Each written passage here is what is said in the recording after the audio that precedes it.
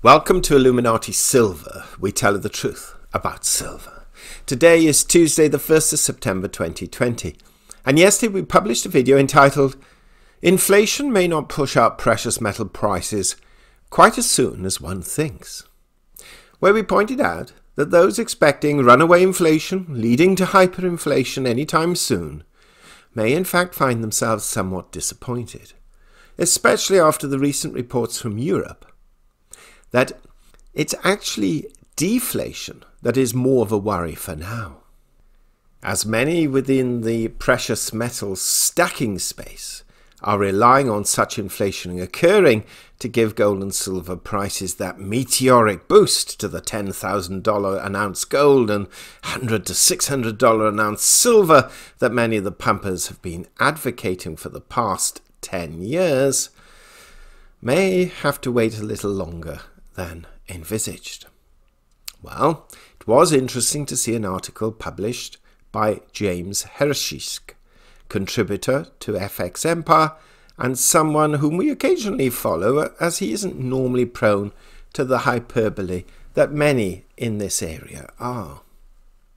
This is what he had to say about gold today, and then please pay close attention to what he stated towards the end, as it reflects quite similarly to what we were quoting yesterday. Quote, price of gold fundamental daily forecast. Range-bound trade suggests traders want short-term stimulus. Gold was sitting at a 2-week high when a better-than-expected ISM number took some of the shine off the rally Tuesday morning. Gold futures are trading higher, but giving back most of its earlier gains at the mid-session on Tuesday.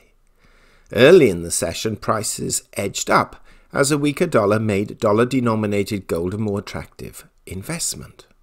However, prices began to fall on profit-taking after better-than-expected US manufacturing data pulled the precious metal down from a 2-week high. The dollar was hovering close to a more than 2-year low, making gold cheaper for holders of foreign currencies.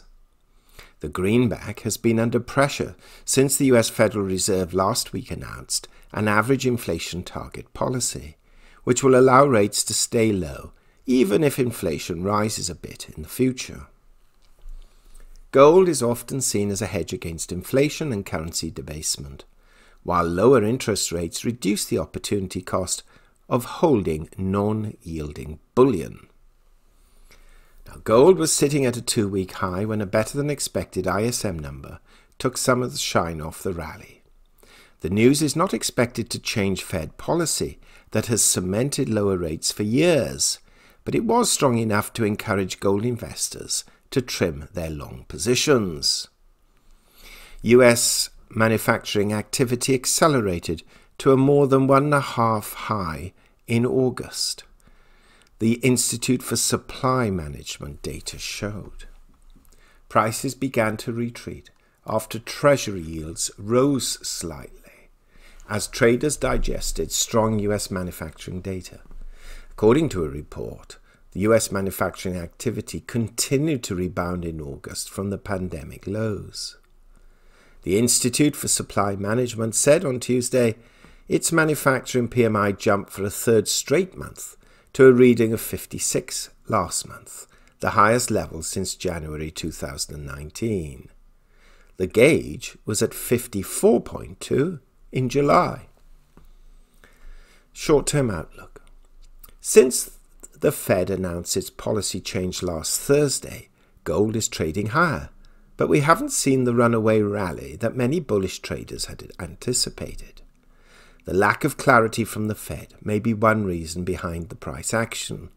The lower US dollar and steady to high US Treasury yields may be the other reasons. In my opinion, the market is trading in a tight range because the Fed move is seen as a long-term decision. Its plan to average inflation takes place over the long run. There really aren't any short-term expectations because inflation is expected to remain stubbornly low. Furthermore, Fed officials don't seem to really know how it's going to work. Recent comments suggest they aren't predicting anything until they can see how it plays out. Yesterday, FOMC member Richard Clarida said it would be business as usual at the next Fed meeting in September, while moving on from last week's announcement.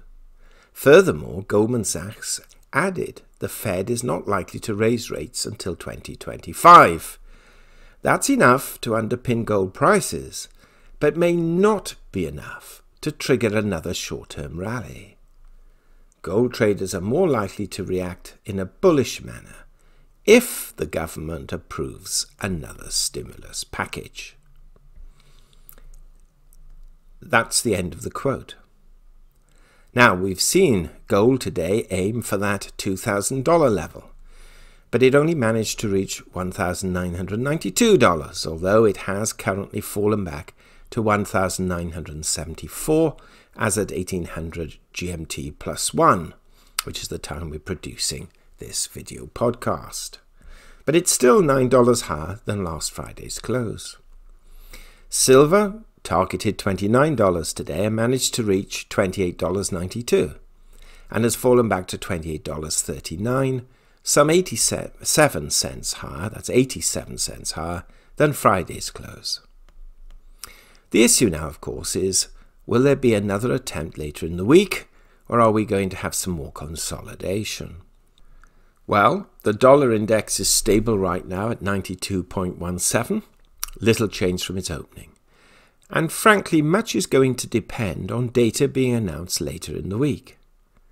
As we pointed out in Saturday's weekly update, we have the ADP employment figures tomorrow, plus weekly jobless claims on Thursday, and non-farm payrolls on Friday. Analysts will be paying close attention to these three. We also have the services PMIs on Thursday, and these will be closely watched and compared with the manufacturing PMIs already mentioned.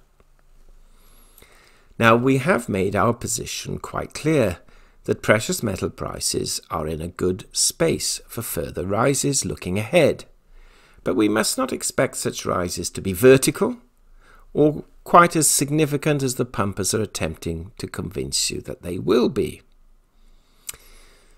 If we get the time tomorrow, we'll show you actually, just for interest, how the pumpers tried to manipulate you into taking drastic immediate action. And we can show you directly one of the techniques they use. Hopefully we'll have the time to do that. It's not earth-shattering, but it's of interest. Meanwhile, there are still a few hours before US equity markets close, but they're currently in a positive territory, up between 0.25% and 1%, and European markets broadly closed more or less level. Now, before we go, we should really mention a little more about silver.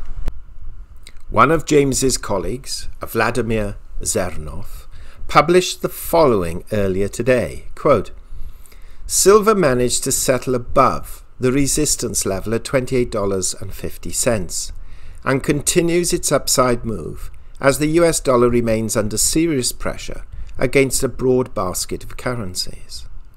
The US dollar index declined below the 92 level and gained more downside momentum. Weak inflation data from the euro area did not manage to provide any support to the American currency, which is bullish for all precious metals, including silver. Not surprisingly, gold also benefits from the US dollar weakness. Spot gold has firmly settled above the 20 EMA of 1950 and is currently trying to get to the test of the 2000 level. A move above this psychologically important level will likely lead to increased upside momentum and provide support to other precious metals, including silver. Meanwhile, the gold to silver ratio has declined to new lows and managed to get below the August lows at 69.50 to 1 and continues its downside move. The gold to silver ratio's RSI is at moderate levels, so there's plenty of room to gain more downside momentum. At this point, the setup is favourable for silver. The US dollar remains under significant pressure, while the gold to silver ratio is declining to lows not seen from 2017. In this environment, silver maintains solid chances to test multi-year highs at $29.85. Silver breached the resistance at $28.50 and continues its upside move. Despite the strength of the recent upside move, RSI is still in the moderate territory, so silver has plenty of room to gain more momentum in case the US dollar continues to lose ground. The next material resistance level for silver is located at multi-year highs at $29.85. There are no important levels between $28.50 and this figure. On the support side, the previous resistance at $28.50 will likely serve as the first material support level, and in case silver manages to settle below this figure, it will head towards the next important support level at $27.75. So, what do you think? Are we going to see $30 silver this week? Or is it going to remain within the sort of $27 to $29 range? Do share your thoughts.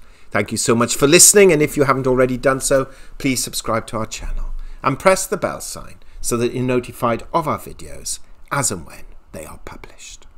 We hope you have found this video interesting and informative, and if so, please give it a thumbs up and share it on social media. Please ensure that you have subscribed to our channel and press the bell sign so that you are notified of any future videos. Also, kindly visit our website at illuminatisilver.com, and if you haven't already done so, please subscribe either as a free or paying member for regular email updates and offers. Disclaimer: Illuminati Silver owners come from a background of banking, international wealth management and economics. Having now retired from these worlds, we are not qualified to give investment advice. Therefore, this and other productions must not be deemed to be giving such advice and merely represent the personal views of its owners.